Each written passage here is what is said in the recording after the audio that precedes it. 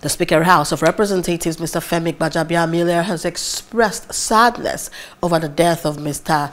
Tordue Salem, the accredited Vanguard Newspapers Correspondent who covered the Green Chamber of the National Assembly. Gbajabiamila expressed his condolences to the family of the deceased on Saturday in Abuja.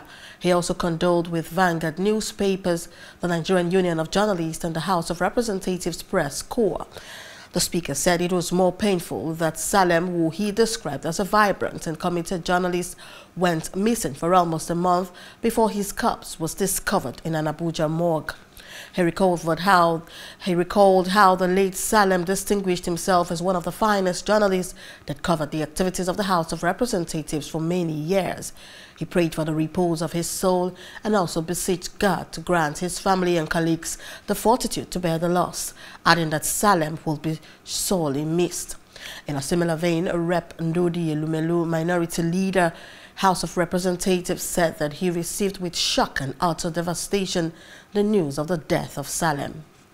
Hello, hope you enjoyed the news. Please do subscribe to our YouTube channel and don't forget to hit the notification button so you get notified about fresh news updates.